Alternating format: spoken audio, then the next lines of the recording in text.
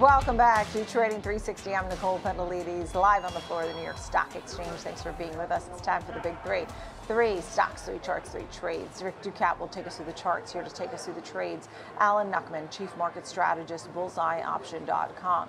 Thank you both for being with us. Alan, before we get to the trades and some of these stocks, just a big picture thought. We heard from the Fed yesterday. We finished January. Your thoughts? Continuing that overall upward trend. We have 8 out of the last 10 sessions coming into yesterday. We're making new record highs. So we needed some profit to pull back, and that's exactly what we got. What I'm looking for is, not the tough love necessarily, but obviously he's done a very good job, Powell has, of manipulating the market to get the action that he wants. Manipulation is a strong word. Massaging the market, let's just say. And he's talking tough, but what I did notice that was a real bright spot was the fact that the 10-year note yield, which is driven by supply and demand, that dropped below the 390 level, and it's accelerated again today. So that's very much a positive. If we take out this 375 low, then the 10-year note yield should get down to that 325 breakout, and that's very, very positive. Okay, so with that, let's begin your ideas and trades today. First up is Corning. Why is this one on your radar? Well, it's hard to find a tech stock that hasn't taken off. Now, Corning is trading around 32. It came to my head because, with the Apple new vision glasses or whatever these things are called, I don't even think they're using Corning, but it made me think of how the Gorilla Glass was a thing for Apple way back when and for Corning.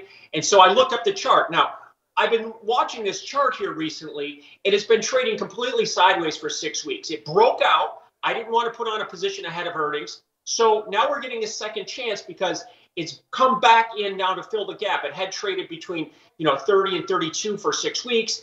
And now we're pulling back. 30 is a very important number in this stock. It's the midpoint of the range for the year between 25 and 35. This stock is down 10% from last February. And it's down 30% from 2021, whereas the NASDAQ is up significantly, obviously. So the way right. So watch. Yeah. Go ahead. Sorry. Go ahead. I thought you were finished. Here's with the $30 call for June. That's trading for about $3. It's $2 in the money. Plenty of time for development, and look to lean on this 30 level. Yeah, okay. So when we think about where it was and the range it's been in, it's at 31.88 today. Rick Ducat, take a look at the charts for us, please.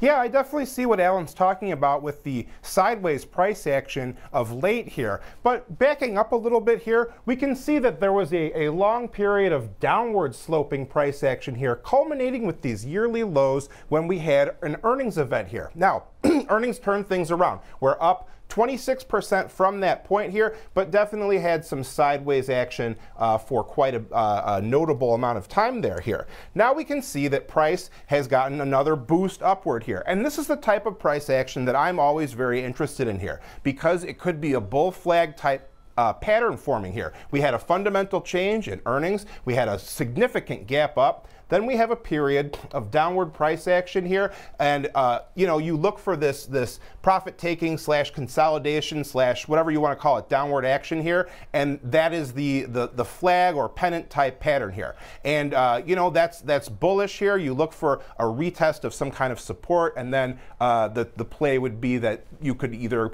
go long or do some other type of trade of your own devising there. But we can see here that we were in a channel to the upside for much of the time since last earnings. We broke out to the upside. Now we're retesting these boundaries here. So this area really stands out to me in terms of support. The area centered around 31 or so. That was a gap where we had the earnings pre-gap highs. We've got our 252-day EMA. We've also got our 21-day EMA all kind of close together here. So that seems like a key area to watch for potential support. We're above our moving averages. The moving averages are trending upward. Things are more biased to the upside. So if we're looking for potential resistance, volume profile point of control, our area of heaviest trading on our chart comes in near 33.75. Then back here, we've got an old gap. The post-gap highs come in right around 35, just below 35. So those would be some areas to take note of here. Okay, thank you for all of that. You know, and look, some indicators of bullishness, you know, we're in these channels. Final thoughts, Alan, on this name. I'm just looking to buy a pullback. Phrase he was looking for and using that to see how the market reacts from here. But again, it's got 5 months of time. It's $2 in the money. The expiration break even is $1 higher. And if we get up to that upward gap that we looked at, then this option almost doubles in value. Okay. Next up, you have Marathon Oil. This is oil has been hovering around some recent highs. Your thoughts on MRO today, Alan? Well, I'm always looking at the energy sector because I love the risk reward, especially with so many stocks that are overextended, but they can always get further overextended, obviously. So this stock is down about 20% in the last 6 months. It's got a PE of 8, so it's got some value there. What I'm looking at here is that it's been between 22 and 28 for the year, and we'll see if it, you know, it's got a higher low on this last little swing down.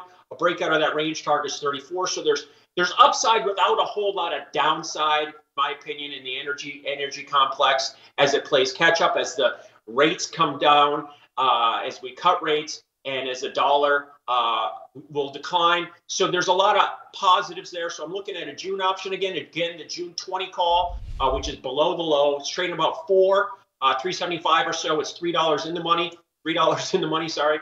It's got a 70 delta and about 5 months of time. So it's a chip. Because I like the action in crude oil. Crude oil's acted pretty well lately, and technically we could get a quick run if we break above that 80. That'd be a multi-month high, and you could get some scramble on the upside. I always price pop potential when it comes to commodities.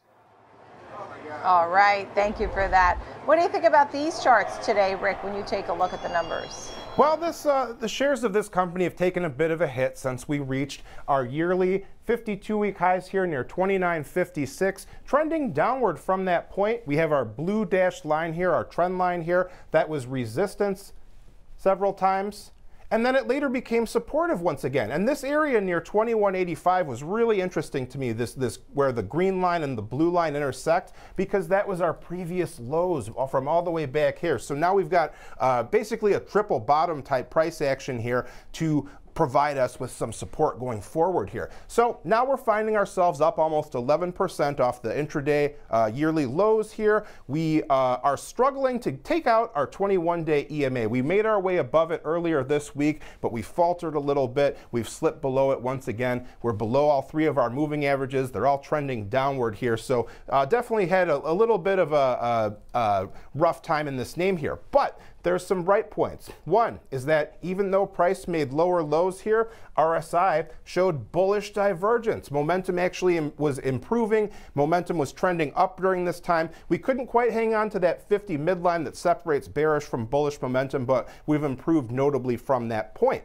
So the area Alan mentioned, right around 23.75, the break even on that trade, that stood out to me as well because it represents our post-gap closing prices that we saw there. That lines up almost exactly with that break even point. So we've got kind of a resistance zone right here. We've got our gap and our 63-day EMA both coming in like a 40-cent range between 23.75 to 24.15. If we can cross above that point, that could be a pretty interesting bullish scenario. Support 21.85 though, that triple bottom that I mentioned before. Yeah, understood. Great charts there, Rick Ducat. Thank you for those. Final thoughts, Alan, on Marathon Oil today. Well, to sum up everything he just said, triple bottom. All right, next up, Sunrun. We're looking at Sunrun here. It's obviously come off some recent highs that it had at the end of last year. Your thoughts? Yeah, stock used to be somebody, but it has made a nice bottom base. It's 80% off its high, but it's also 80% off its low. In the big picture, we've been trading mostly between 10 and 20. And so 15 is an important midpoint. We popped above that, so that's typically a technical sign. It'll pop to the range top of 20, and then we'll see where it goes from here. You know, it did come back to that breakout of 10 before that takeoff. So that's a very significant point in the big picture. So I've seen a lot of leverage accumulation in this stock. So the smart money is loading up on positions, and they're using options to do that. So that's a very bullish side. This was a $100 stock, in 2021. So from a value standpoint, from risk reward standpoint, I like where we stand here. I'm looking at a June $10 call. Again, 10 is at that important point. That was that breakout way back when. That $10 call, deep in the money. It's deeper than I usually go because the volatility is high and I want to lower the expiration break even. So that's trading for about 650. So the expiration break even is only $1 higher. But if you're buying a more expensive option like that, sometimes what you want to do is put in a stop loss at half of what you pay because either the stock's gone the other way or you're running out of time. Now, June option has 5 months. So that's probably not part of the equation. So let's see if we can get some extension above this 15 and head to 20. If that happens, this option gains 50%. Okay. Look, he sees some real potential here, Rick. Your thoughts on the technicals, please. Well, long-term downtrend still in play here. You can see that we had this downward sloping trend line connecting these highs, just steadily trending downward here. But consider this, from our yearly lows of 843 to where we are now, the current percent move here from this point to this point, we're up about 70%. So substantial gains. There's some definite possibilities in this name here. You can see that we had some tension as well. We had our longer term downward sloping trend line, our shorter term upward sloping trend line. In white, both of these lines here, it did not hold though. We fell to the downside. We're below all three of our moving averages. They're all trending downward right now. RSI also showed a little bit of bearish divergence as we made our recent peak there. Now we're below that 50 midline, which is once again suggestive more toward the downside here. However, we've got this volume node here right around 14. That could be a supportive area to watch. And the area that Alan mentioned, I believe it was 1650 was the break even. I had a very close area that I noted on my chart here because that was the post gap lows that we saw. Some consolidation there, and also the highs that we hit recently. That could be a key area to break above here. You look for these repeated areas where price stops over and over again. The more times it stops there, the greater weight that area has. So we could see some energy if we break out above that point. Upside target right around here, representing the peak that we had during our last rally upward, near about 2032 or so. That would be a mark to beat. That was our best close here. To the downside, 1220, highs once again, lows and lows. So another of these areas where price stopped over and over again to consider. Okay, thank you for all of those. Appreciate it. Good luck there. Final thoughts. Alan Knuckman, bullseyeoption.com. Give it to us. We got 75 points away from S&P 5000 on Tuesday. So let's see how the markets react when we push up, but it's a healthy sign when you get this profit taking. We were getting a little bit ahead of ourselves. I'm still very bullish for the long term. Rates are coming down. It's just a matter of when. And if you look at it, there's nearly 100% chance that it's going to happen in May. And there's actually, a 30% chance or something that there's a half point cut in May. So just go with what the markets are telling you. And so far, they put us on the perfect path. Throwing the half point at us. Now we're having all new conversations. Thank you so much. Wonderful to see you both. Really appreciate it. A great big three today. Alan Knuckman of bullseyeoption.com and Rick Ducat there on the charts for us today. Thank you both.